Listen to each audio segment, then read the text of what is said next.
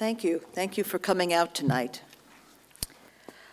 I'm going to speak slowly so that if you have a problem with my thick American accent, hopefully you'll be able to understand me. Since I've arrived in Sydney, one of my favorite pastimes when I'm not on the job has been turning on the television and watching the rugby games. And when the rugby players are introduced and they're interviewed, I listen and I can't understand one word those men are saying. Very amused. When I am asked why I work to protect animals, I often think of a quote from Harriet Beecher Stowe, a 19th century American abolitionist who wrote a book called Uncle Tom's Cabin. It was a searing indictment of slavery in the United States. And she wrote, "It's a matter of taking the side of the weak against the strong, something the best people have always done."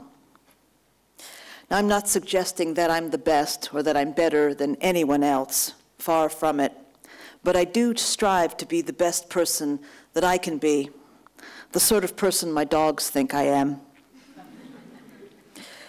Within the American legal system, activist lawyers have a strong tradition of working to provide a voice for the disenfranchised and the unprotected members of our society. In the 1960s and the 1970s in the United States, my people were deeply divided over such key issues as racism, civil rights, a war in Vietnam, and sexism. And social movements abounded at that time. Many of them started in the 60s and 70s. Movements to protect African Americans and farm workers and women and children and people with disabilities. And each of these social movements turned to the use of the law in the very litigious society that I come from.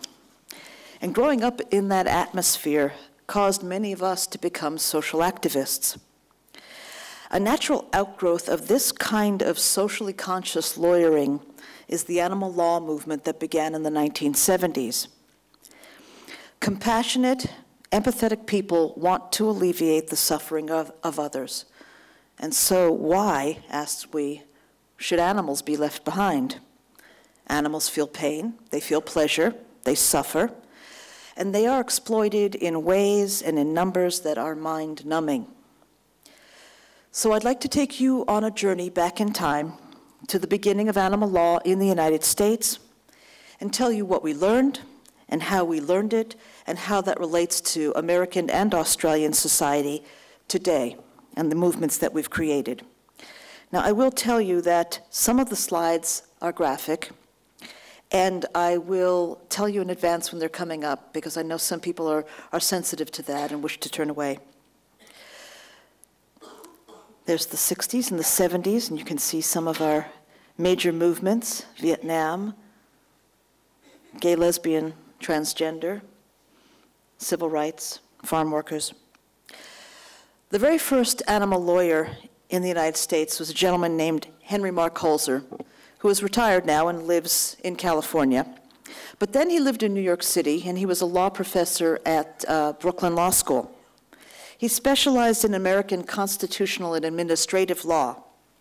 And his introduction to animal suffering came in 1971, when he heard about a federal law called the Humane Methods of Livestock Slaughter Act of 1958.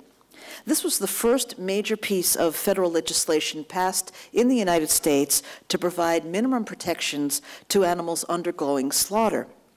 And it specified that in order for slaughter to be considered humane, livestock had to be rendered unconscious before they were shackled, hoisted into the air, their throats cut, and they were bled to death and dismembered. Now, the Humane Slaughter Act had a rather glaring loophole. It specifically exempted what is called ritual or kosher slaughter, where the animal would be shackled and hoisted into the air fully conscious, and then a person would slit the animal's throat in an effort to slit the carotid artery. A sharp knife would be used. I should point out that I am Jewish. Holzer is Jewish. This lawsuit was not an attack on Jews. Rather, it was a challenge to the practice. As traditionally carried out in ancient times and since then, kosher slaughter had been considered humane. In fact, it was one of the more humane methods of slaughter. The animal would be held down on the ground, and the carotid artery would be slit, quickly producing unconsciousness. Now, the next slide is graphic. Modern American health laws precluded holding an animal on the ground, so slaughterhouses developed the shackle and hoist method, in which the animal would be chained by a rear leg, hoisted into the air fully conscious, so that he would be hanging upside down. A human would then approach the animal and slit his throat. I've been to slaughterhouses and watched this method and other methods of kosher slaughter, and I have to tell you, this method is rather ghastly. The animal is terrified. They've been lifted off the floor. They're flailing around. Sometimes hips dislocate. Sometimes the terrified animal struggles, and the artery is not even cleanly cut, so therefore the animal's not kosher, or the meat is not kosher. And in my opinion, watching it, unconsciousness was not happening quickly.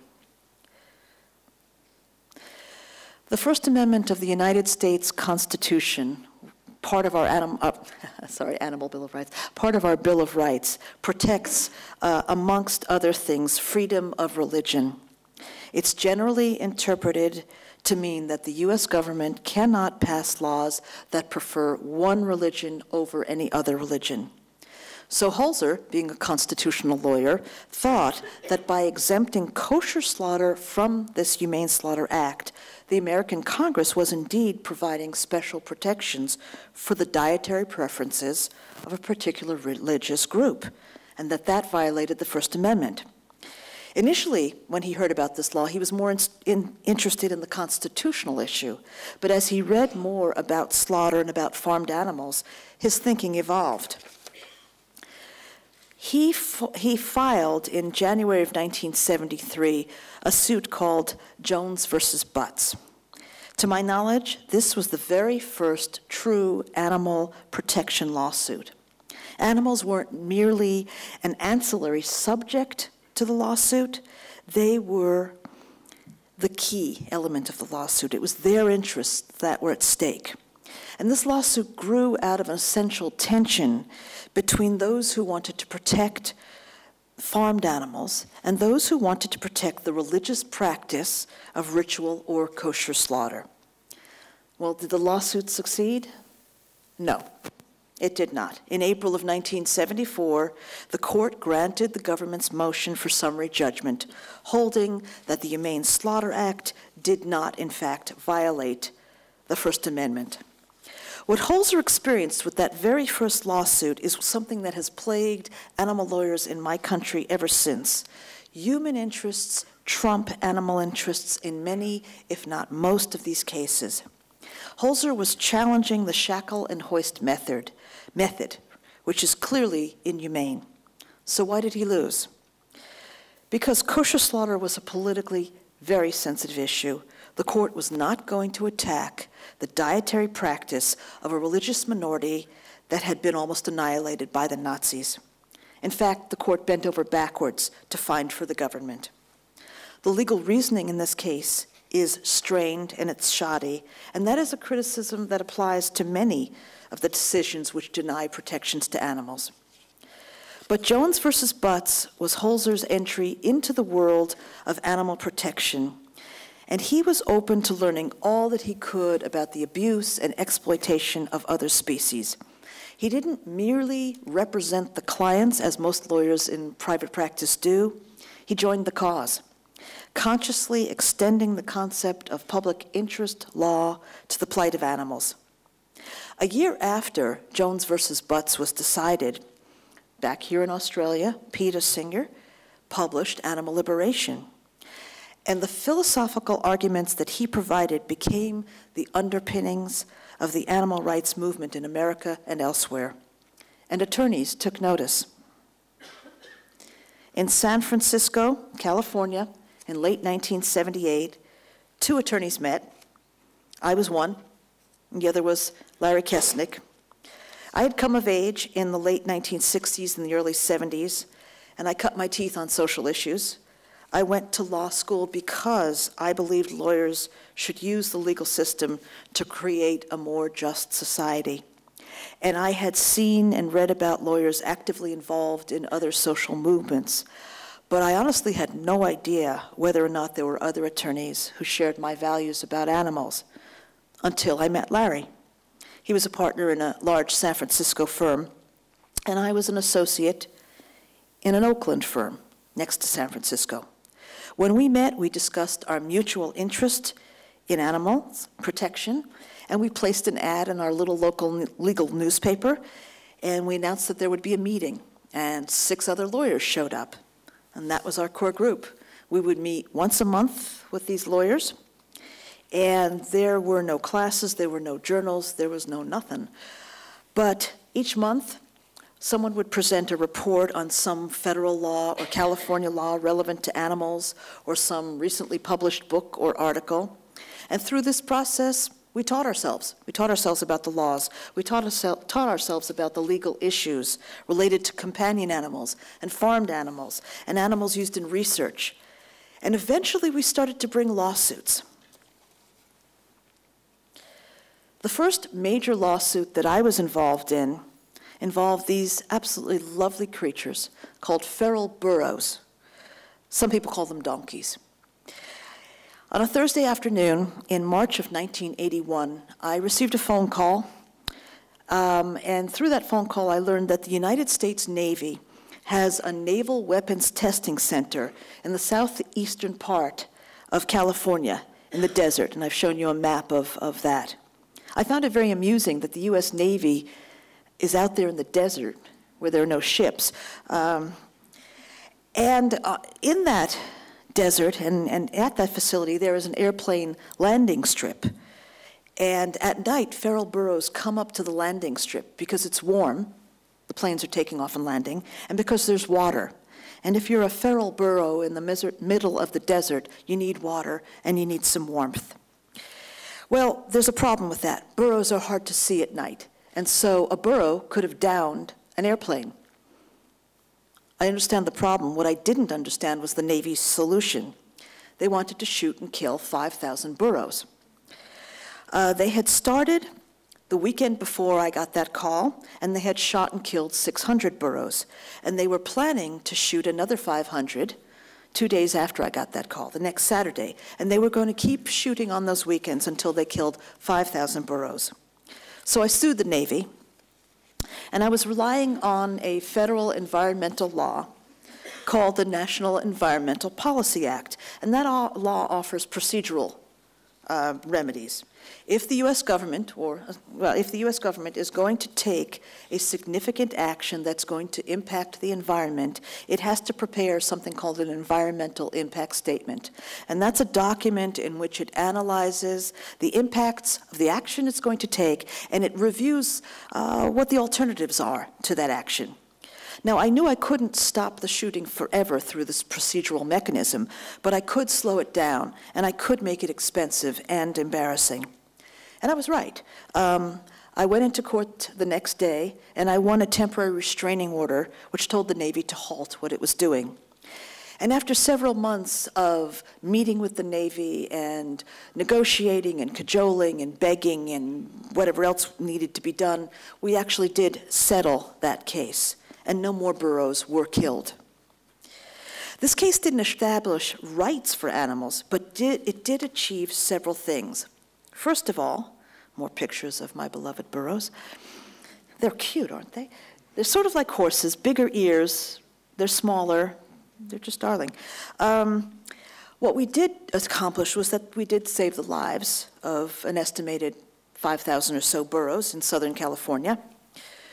We also signaled that while environmentalists would not utilize federal environmental law to halt the mass slaughter of a non-endangered and in fact non-native species, animal rights lawyers would.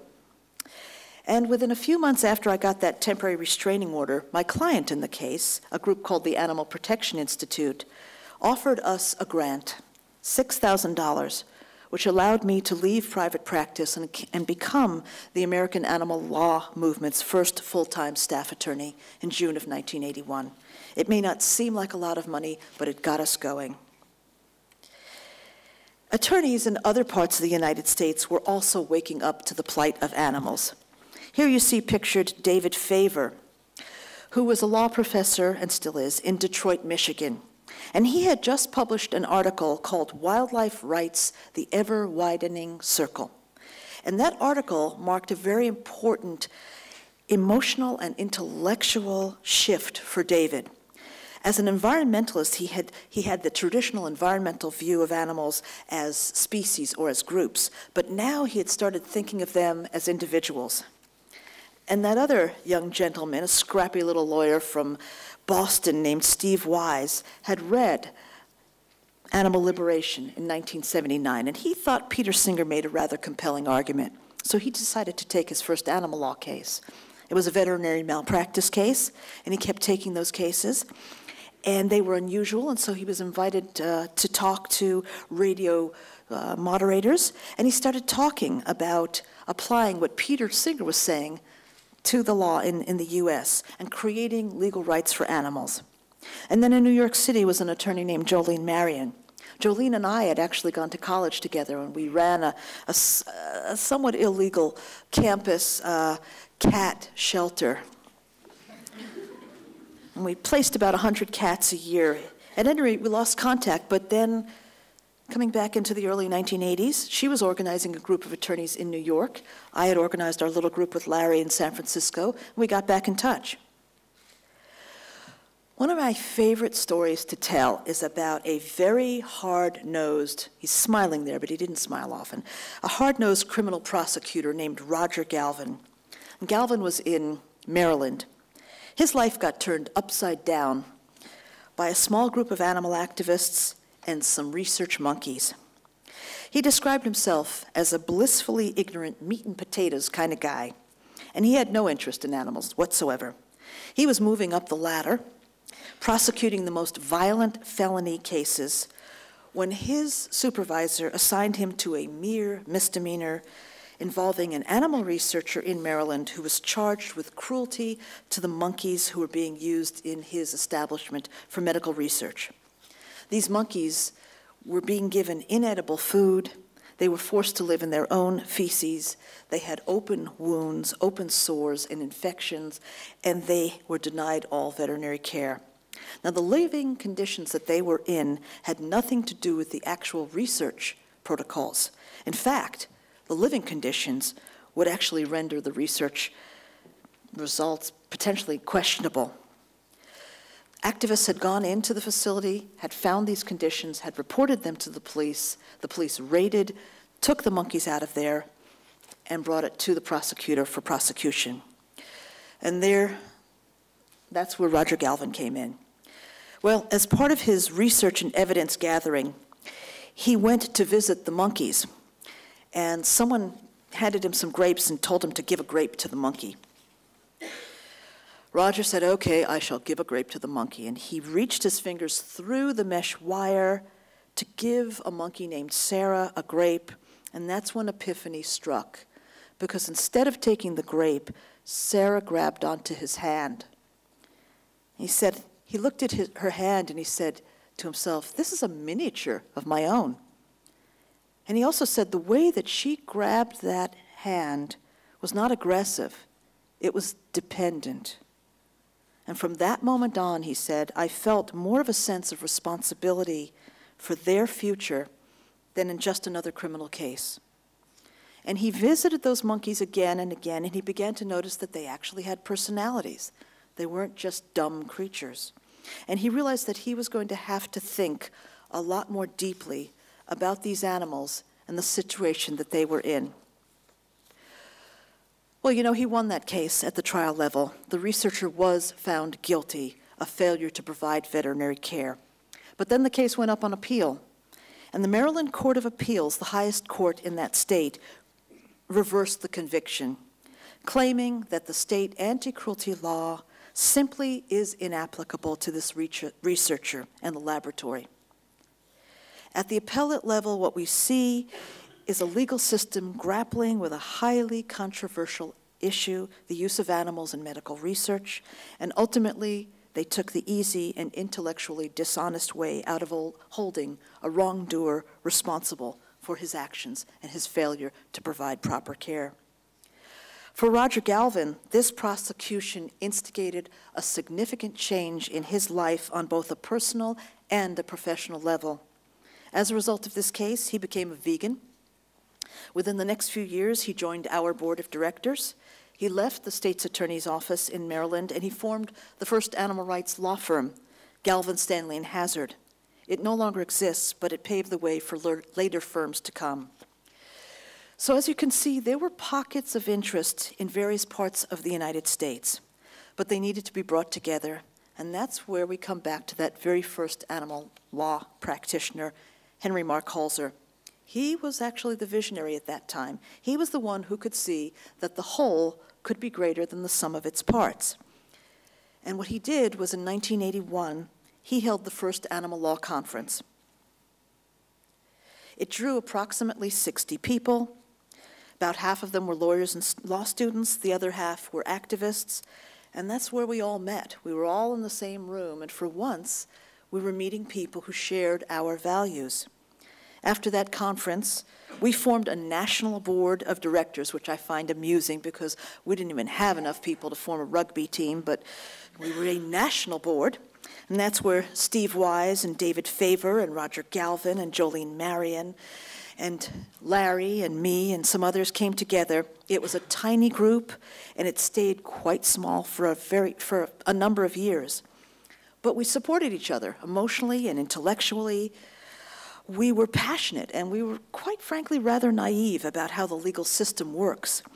We wanted to try out new legal theories. We thought we were smart enough and tenacious enough to convince judges to treat animals as beings whose lives and interests would matter. We read as much as we could from other American social movements. We paid particular attention to the civil rights movement and the environmental movement because they seemed to be the closest to what we were trying to achieve.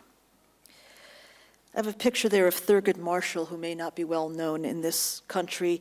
He was one of the earliest and most brilliant civil rights attorneys. He went on to become the first Black American to sit on the U.S. Supreme Court, our highest court in the land. We learned that between 1920 and 1955, the civil rights movement conducted a campaign of litigation challenging the segregation of blacks and whites in the U.S. And they asked themselves questions such as, should we file lawsuits on the federal level or the state level? Should we target schools or lunch counters or buses or other settings? Should we approach this as a class struggle or as a black-white struggle? And they wrote white papers in which they discussed and debated and set up networks of attorneys in various southern states where the segregation was most obvious. They learned a lot of lessons, and those lessons helped us understand some of what we were going to face in the cases that we brought. The overwhelming majority of animals in your country and in mine are brought into this world solely and specifically to be exploited for use as food and clothing and research subjects and entertainment and targets for hunting. So how do we frame litigation aimed at convincing judges and courts that those same animals have interests, and that those interests ought to be protected and respected? We asked ourselves the same questions that the early civil rights lawyers had. Should we file on the state level or in the federal courts? Which is going to provide a friendlier venue? Should we focus on animals in research or animals who are in factory farms? I hate to call them farms. They're factories, circus animals, or animals in some other context. And here we see chickens in intensive confinement in battery cages, a rabbit being used in toxicity testing, pigs in what are called sow stalls, where, as you can see, they can't do anything other than lay or stand up, a dog in a really bad shelter. We asked ourselves, should animals have rights? What exactly does that mean?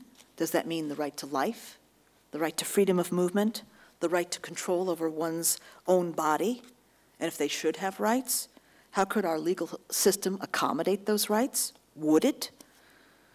What would have to change? Was any of this possible? Back then, email didn't exist, fax didn't exist, the internet didn't exist, so we communicated mainly by phone and by writing our own white papers. And we got together for long weekends. We'd go to Steve Wise's house in Boston or Roger Galvin's house in DC, and we'd all bring our sleeping bags, and we'd sleep on the floor, and we'd spend the weekend dreaming together. We'd talk about the most effective ways to challenge the conditions that animals are forced to live and die in. Now, in those early days and still to today, many people contacted us asking us to handle their individual cases dealing with dogs and cats. We get that. We get thousands of those calls every year. Now, it makes sense that people are asking us to handle those cases because most people deal only with dogs and cats, companion animals. They don't get into factory farms or research facilities. But we knew that there were bigger institutionalized problems, and we wanted to create lawsuits aimed at larger scale institutionalized abuse and the exploitation of animals at major impact litigation levels. For example, many state anti-cruelty laws in the US specifically exempt farmed animals from the reach of the anti-cruelty laws. So it is not cruel by definition, no matter what happens to a farmed animal. There are only 2 federal laws related to farmed animals. There's a law related to slaughter and a law related to transport. And there's no law at all which establishes humane conditions for the animals while they are living, which is 99% of the time that they're on this planet. If that sounds familiar, it should, because you have the same situation in Australia. And as in the US, agribusiness controls the drafting of the laws that exist, and those laws protect the most standard and customary practices, including tail docking and dehorning and debeaking and, the worst of all, intensive confinement. So how could we find ways to protect farmed animals when the laws either did not exist at all or were written to protect the most egregious acts? I'm going to go to another graphic slide. This is veal calves in intensive confinement in the US. Oops.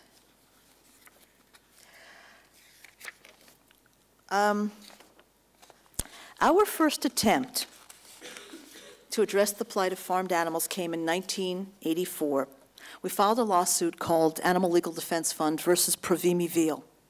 Provimi was the originator of what's called the milk-fed veal industry in the United States. The dairy industry considers male calves to be useless. They don't make milk. So Provimi decided to create a use. Remove the male calves from their mothers, put them into crates just like this one, or these, which is intensive confinement. You don't want them to move around because if they move around, they develop muscle and fat's tastier.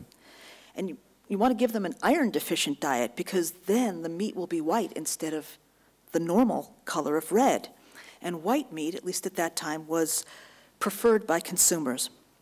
Now, anyone who's hung out with normal, healthy calves knows that they're a lot like puppies. They're playful, they're full of energy.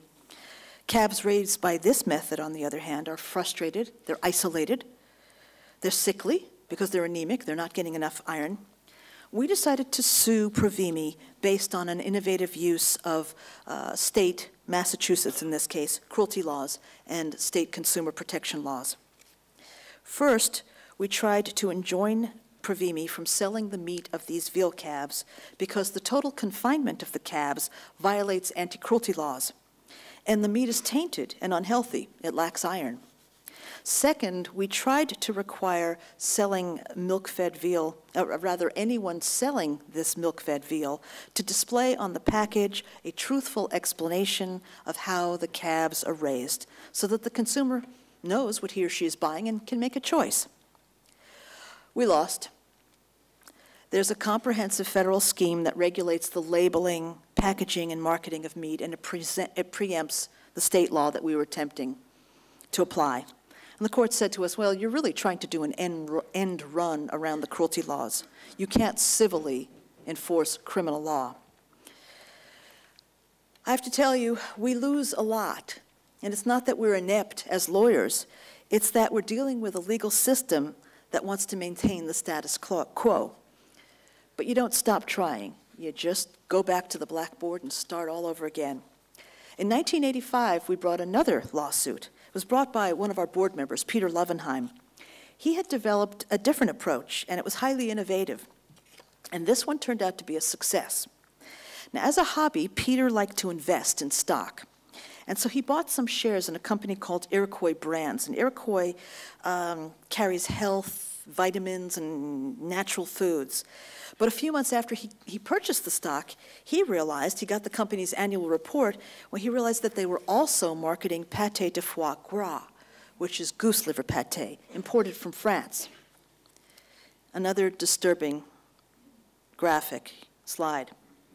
Peter was upset because he knew that goose liver pâté is produced by painfully force-feeding geese so that their livers enlarge. But he decided to use his status as a stockholder to address the exploitation of these geese. He sent a letter to Iroquois Brands asking them to discontinue marketing the product. They said, no, thank you. So he drafted a shareholder proposal. In it, he described in great detail the force-feeding process, and actually he got that description from French agribusiness journals. The force-feeding starts when the geese are 4 months old. They are immobilized, their necks are stretched, a funnel is inserted 10 to 12 inches into the throat of the geese, and 400 grams of mash are pumped into the geese's stomach. An elastic band is put around the goose's neck so that she can't regurgitate the mash. This is done 2 to 4 times a day for 28 days. The goose's liver enlarges from 150 to 900 grams. That's huge. It's also diseased. And then the goose is slaughtered, and her liver is made into pâté. It's an absolutely disgusting practice. Peter asked the company to form a committee to study the methods by which its French supplier produces this pâté, report its findings to the shareholders, and if they determine that this process causes undue distress, pain, or suffering, which he knew it would, then to discontinue distribution of this product until a more humane production method is developed. Iroquois, of course, refused to include his proposal in their proxy statement, so Peter filed suit in federal court, asking the court to bar the company from excluding his proposal. And the court agreed. They held that the humane treatment of animals is an ethical and social issue that is among the moral foundations of Western culture. Following this court victory, Peter, who you can see there, was laughing the hardest, Peter went to the Iroquois Brands shareholder meeting and he presented his proposal. Well, it was roundly defeated. But his point had been made in court, and the case was covered by the mainstream American press. And the media talked about the case, and more importantly, they described the force-feeding of geese in detail. What could have been treated as a fringe issue was viewed seriously in the context of a corporate shareholder proposal. Peter realized that he had created a vehicle that could be used on a broader basis. He brought this idea to activist groups who have been using this ever since. They have filed shareholder proposals with dozens of pharmaceutical and cosmetic companies. One other point about this lawsuit. Through this, we learned that sometimes valuable legal tools present themselves in areas of the law that we might not normally consider. Shareholder proposals, wills, trusts, estates, even the U.S. Patent and Trademark Act was something we have litigated under. Since those earliest law schools, showing you some of our clients, we have used a wide variety of federal and state laws and worked on a broad spectrum of issues in all possible species. And each case has taught us not only about the laws and the problems faced by animals, but also about how the legal system works, how it resists change, but how to find opportunities to create change.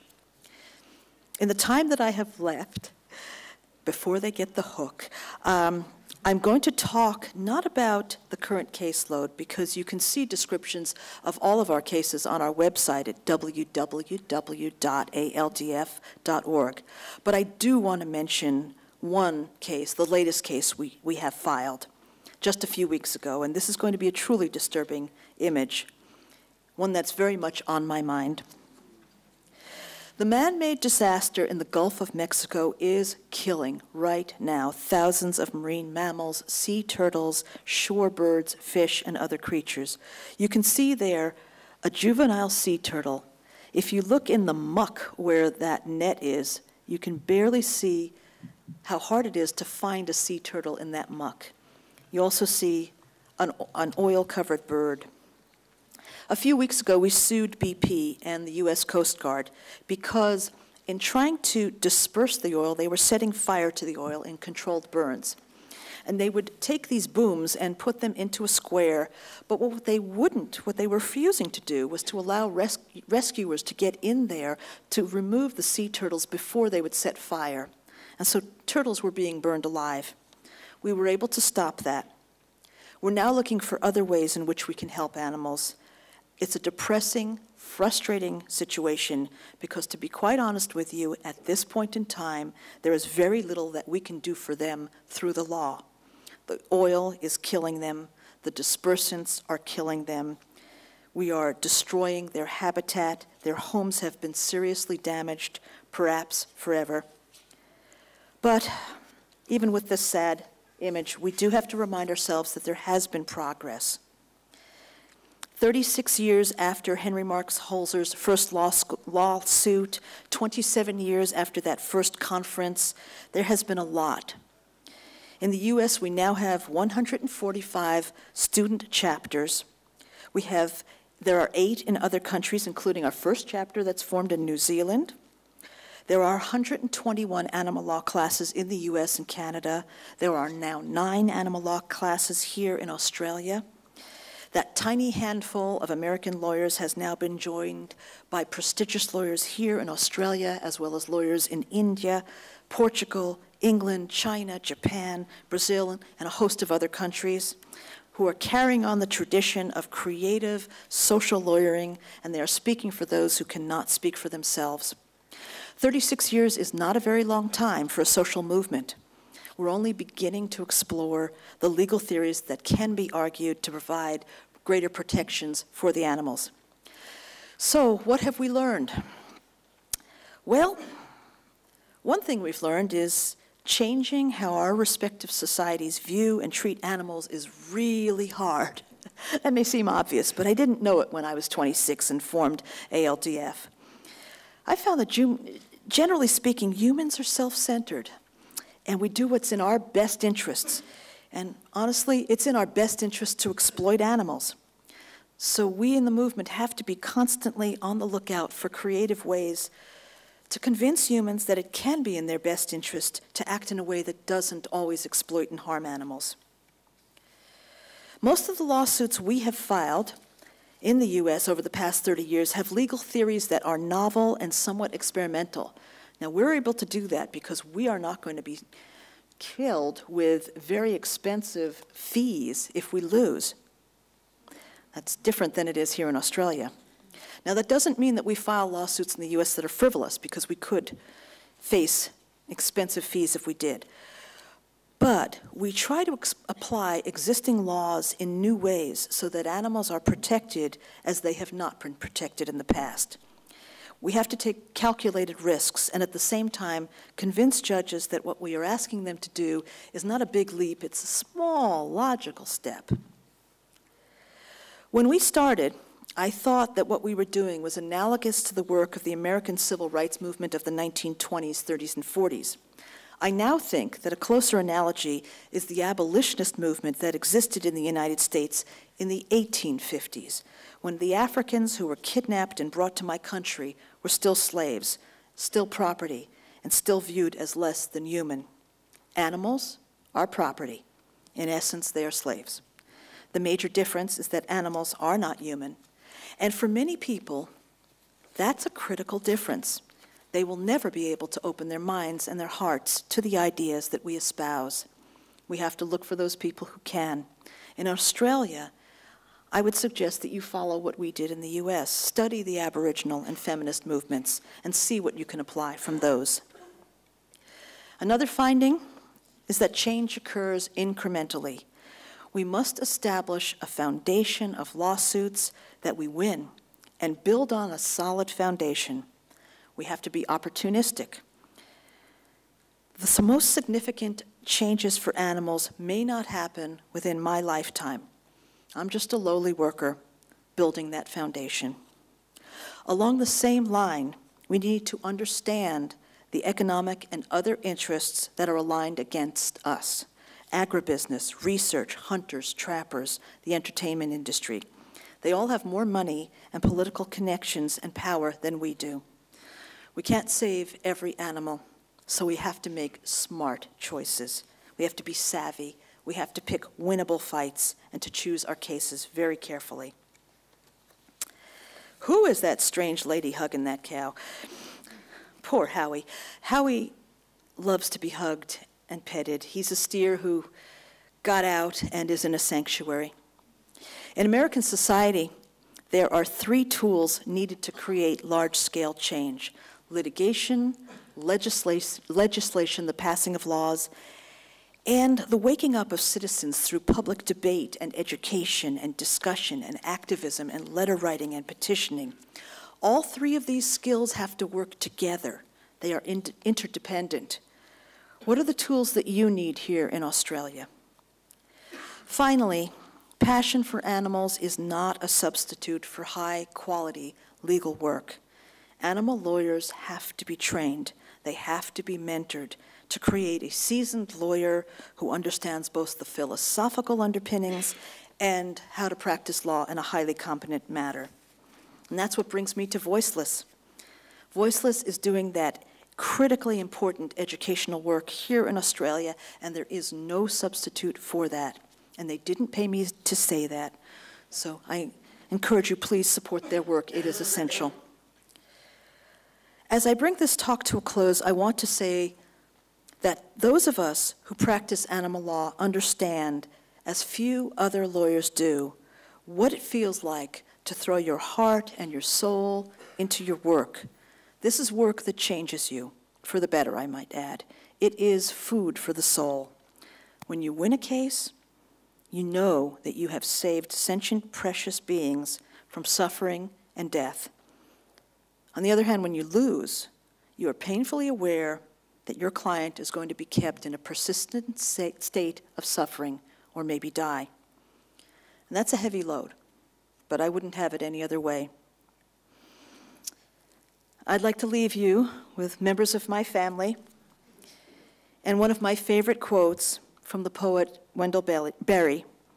We clasp the hands of those that go before us and the hands of those who come after us. We must learn from the past and support each other so that we can move successfully toward a brighter future for the animals. Those of us who are lucky enough to have been at the birth of animal law still carry a vision of the world in which the lives and interests of all sentient beings are respected within the legal system. We envision a world in which animals are not exploited and terrorized and tortured or controlled to serve frivolous or greedy human purposes. And we look to the new generation to write the next chapter in this story, to share our vision and to walk down the road with us toward a far more just and compassionate society. Thank you.